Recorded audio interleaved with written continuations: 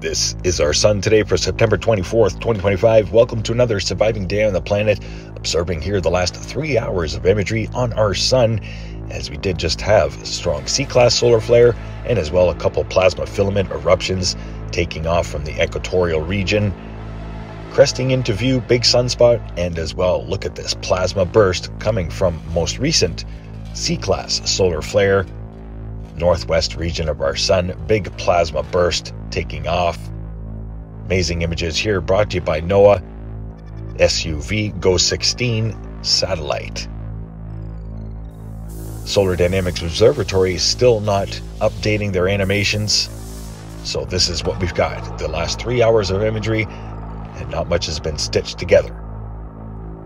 Here's a look at 131 angstroms.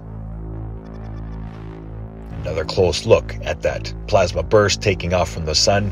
Amazing images here, brought to you by Daily Events Worldwide. Thank you so much for watching.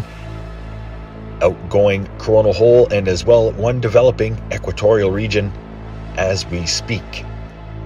Looks like there might be another one turning into view along the equator of our sun. Still been pretty quiet recently. Solar flares, no major solar flares except for the M1 yesterday. Here's a look at the space weather spiral. And here, the last 48 hours of cosmic energies leaving our sun. A couple big CMEs taking off from the north and the south pole.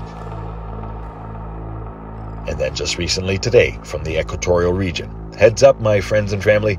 Sun is changing quickly, and so are we. Much love and respect for one another.